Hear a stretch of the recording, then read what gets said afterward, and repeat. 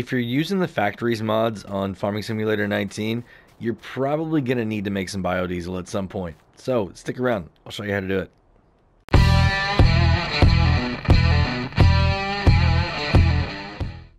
Welcome back, everybody. Driver53 here, and today we're going to be going over the Placeable Factories Pack and a little bit more in depth into the biodiesel plant itself. But I'd like to start off here by showing you this is what this mod looks like. So as you can see the image right here, and if we jump into it, you can see that it's by erShaba. It's the version is 2.0.1.0 and it's 18.57 megabytes. Now, I know there has been a lot of negative about this pack because it just didn't work right. There was a lot of confusion about how to use it, the production rate. Let's just give it a chance, all right? And that's what I'm going to do here. I'm going to get in here. I want to look at it, show you guys how to use it maybe a little bit more if you are unfamiliar with it. And we're going to show you the rates, how fast it produces stuff, right? How is there a trick that we can do to maybe get a little bit more out of it? What's it going to take? So that's what I want to do. I'm sure most of you are familiar with this mod from the rumblings and things that we've heard. But if you're not and you're new and you're checking this out for the first time, let's go ahead and go through the description here to understand what's going on with this Factories Pack. So it says first, the Placeable Factories Pack has been created for console gamers so that their gaming experience go a little further. And that's awesome. erShaba wanted to bring something to console players, Xbox and PlayStation, similar to what PC players had on like Global Company and some of the other mods like that. Now, important note, this mod can only be used together with compatible maps, and at the moment, it will only be available for the maps the Old Farm Countryside, La Quinella, and La Quinella 2.0. Now, there have been other maps. erShaba has released some. There's Chamberg Valley, and Vanquish has released some also. I'm going to be using Westbridge Hills. That's the map I'm on right now. I really like it. It's an American map, so if you're an American player, you definitely have an option. European players, you have a lot more options. But all the maps are great, and just pay attention in the description of exactly what it says about factories. Some maps only use certain factories. We're looking at the ones by erShaba right now. There are other ones out there by Vanquish. There are some possibly out there by other modders too. And just pay attention to what the map says. All right, that's going to be the biggest thing, is just the little details on these descriptions that tell you which maps they work with, or if it's a map, which mods they actually work with. So not everyone is going to be able to work everywhere. So keep that in mind, please. Don't open up a map that just came out that has nothing to say about it and be like, hey, this isn't working, it's junk, I'm going to get rid of it and never play it again. Just please pay attention. Use it only on the maps that it says. And there are quite a few out here. So, all right. Next thing, important. Keep in mind that the game is limited to 10 animal stables. Now, the reason that is important is because these factories are a part of the animal system, all right? Because you put stuff in, you get stuff out. Just like an animal, you put food in, you get product out, or you get manure, slurry, whatever like that. These factories work the same way. So imagine that your fuel or your sunflower seeds, right, are food going in. The animal does its thing. That's the factory system. And then the milk or the manure are your outputs, right? So it's going to be your biodiesel. It's going to be your oil. It's going to be your potato chips, your soda. That's the way this system works, all right? So please keep in mind that you can only have 10 maximum. And they go on to recommend that you only have 8. If you're reusing animals and factories, they recommend 8. You should not see any problems with the game crashing if you use only 8. Some of you may want really, really big farms, and understand, so you may just have to compromise. If you want to use the factories right now the way that they're working, you may just need to compromise a little bit and, try them out. If you're really not into them again, then go with your animals, right? But if you want to try them out, maybe don't run animals at the same time. Maybe just have a factories only map. So if you're not running any animals, though, they also recommend that you have no more than 6 factories. So I recommend running 6 factories. I wouldn't go over that. I think there's a lot of processing thing that's going to, with the engine the way it is right now, it's just not set up for it at all. So directly from the modder, I wouldn't go more than 6 factories ever, and I wouldn't go more than 8 total units if you are running animals too. So, it also says sell stables and factories pre-installed on the map that you are playing on before placing one of this pack to avoid mistakes. I also recommend saving your game before proceeding to place a factory to avoid losses or progress of the game. So, just like with landscaping, always save right before you're going to do something here, just in case there is an issue. You can always go back. All right. So, like I said, we are going to be looking at the biodiesel one today. There are more. There are actually, let's go down here. Factories in this pack include cheese, flour, sunflower oil, laminated boards, potato chips, sugar, soya drink, barrels, and biodiesel. We're going to be looking at biodiesel today. And yeah, let's jump over into it and take a look at it. All right, everybody, here we are in the gameplay, and you can see this is what the factories are going to look like. Almost every single one of them looks exactly the same, and you can tell what they are because they're going to say it up on the front, or up on the top, and here on the front also. So what you're going to have to do to be able to start it is you have to come around, well, actually, what do you need to do to be able to put it down? Let's go ahead and look right here in the animal pen section. Once again, you're going to come across until you find the one you want, and we are putting the biodiesel production down. So you're going to select it. You're going to find a slot that you want, wherever it's going to fit at. I don't think I have a good spot here, but you're going to put it down just like you would any other placeable. All right, we've already got 2 of them here. As you can see, we have one over here. Oh, is it going to let me go right there? So yeah, you may be able to do that, but you're going to put number 1, and we've got a second one, and there's a reason for that. And we're going to go over that here in just a couple minutes. But what you do, you come over here to this side, okay, where there's this other sign over here. It looks like a garage door and then a smaller door. So you're going to come right up here like you would an animal buy point. You're going to hit your L3. And then it's going to say new over on the left-hand side for $15,000. Yes, it's going to cost you more money to be able to use this, but you need to do that. So you go ahead and you hit confirm now. So there you go. Now your animal pen is working. And where do you find what you need? Well, you're going to hit your options menu, and you're going to come across to animal pens. And as you can see right here, productivity, you can see it's got a 1 next to it, but it's 0%. All right. And in the middle section, it's going to say productivity, and then compost and biodiesel. Okay. On the right-hand side, it says conditions, which is diesel, and food, which is canola. So your conditions is like what you needed, like cleanliness and water, things like that for your animals in straw, right? That gave you your byproducts, okay? And your food, well, that's what you need to input in to be able to get those outputs, which are your conditions. So what we need is canola, and we need diesel.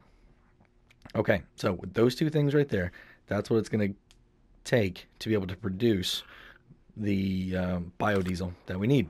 So fortunately, I have a lot of diesel already over here in these tankers, so we're going to go ahead and fill it up, and we have food right here, canola, that we're going to put in here.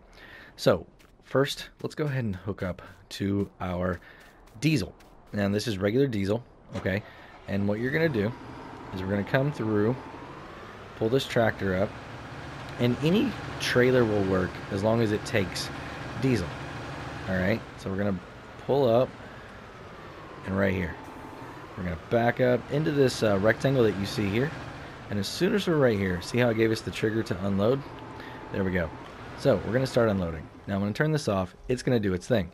While that's going, I'm going to run over here and grab food. So we're going to fill this entire thing up with canola. All right, so we're going to come across right here. So that's going to fill up completely full force, and then we are actually going to dump this right into this area right here. This is where all of your food is going to go at, so your inputs. Okay, so we're going to let this fill up just a little bit more. If it's not quite there yet, we'll go ahead and stop. Well, let's go ahead and get to 50 at least. So at 44, 47. Ooh, I couldn't get much closer than that. So we got 50,000 liters in here right now. I'm not sure exactly how much it's going to take, but we can at least start with that. So once again, you're going to come around here. You're going to back up to it, or if you got a side dump, you can do it that way too. But we're going to fill this area right in here. I'm trying to turn. It wasn't doing it. A little bit of a bump right there. All right, so you got to be all the way back into that once you start unloading. So watch what happens. It's really, really cool, the animation on this. It's going to start filling up for you. All right, so once this is done, we're going to take a look at our inputs again to see exactly where we're at. All right, so we're good there. How much do we have here? And we're full there. All right, so we had 25,000 liters of diesel, and we had 50,000 liters of canola. So let's come back over here and see. So on diesel, we are absolutely, completely perfect. All right, it's only going to take 25,000. So next is going to be the canola, and as you can see at 50,000 roughly, we're not quite halfway. So we need to put another 50,000 in here. All right, so let's run over and do that real quick, and I'll be back once we have this full, and then we're gonna look at something else. All right, so we got everything going. We're good. If we look over here, we can see that we put 25,000 liters in, and we had 100,000 liters in. And what we did is we advanced time just a little bit, so I could show you guys exactly how long it takes before you start actually seeing some of your product coming out. As you can see, we have 3 liters of biodiesel. We have 12 liters of compost down there in the bottom.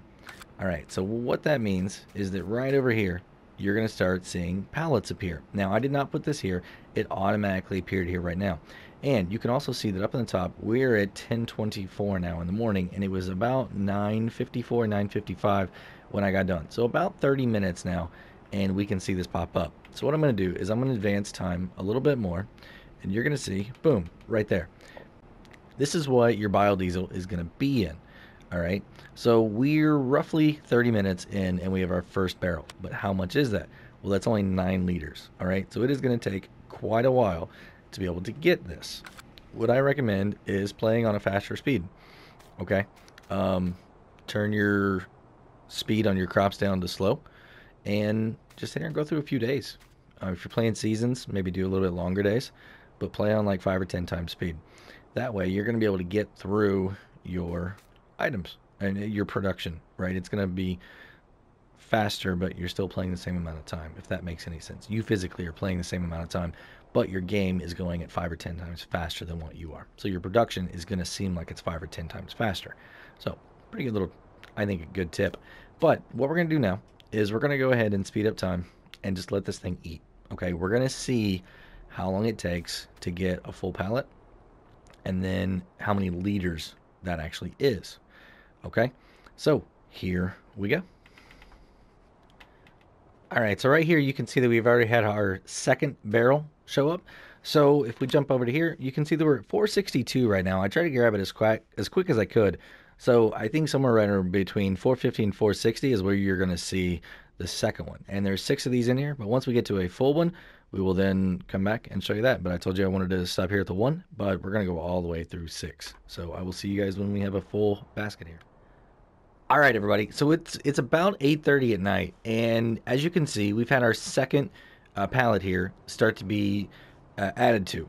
So what that means is that this one is completely done. It's all the way full. It's ready for you to use anywhere. Now, you could take any of these at any time and take them, but this one is completely full.